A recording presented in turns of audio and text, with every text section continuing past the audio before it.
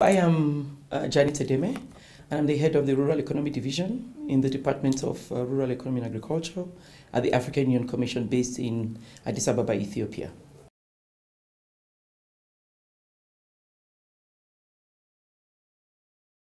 I think there's been quite a lot of studies that have been done over the past decade or so, trying to look at the linkages between agricultural commercialization and its impact on how it could reduce poverty and also increase food and nutrition security.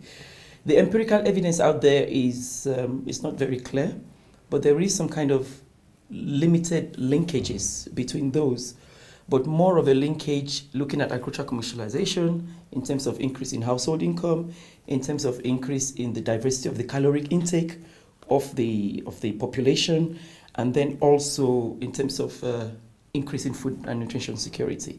So there's some empirical evidence there, but it's very small, it's very limited, but more broadly in terms of how the status of the household actually increases with agricultural commercialization.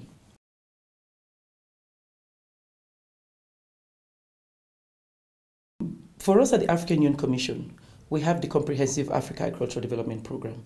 And this is a bigger continental policy approach through which we're beginning to address most of the challenges impacting on our youth and on our women. Of course, for the women, we know about the triple burden of production, of productivity, and also of household chores. So within the broader CADEP framework, we are beginning to try to address these issues and these challenges.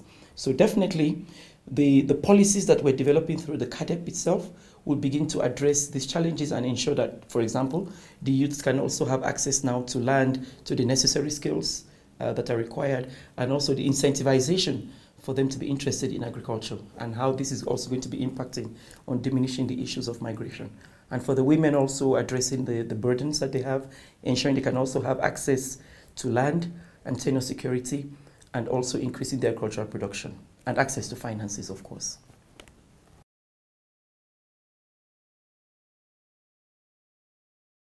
I think the excitement about the agricultural policy research in Africa is that it's beginning to look at different pathways to commercialization. And there are quite a number of varied pathways over there, whether you're looking at issues of outgrowth farming, or you're looking at plantations, or you're looking at estate farming.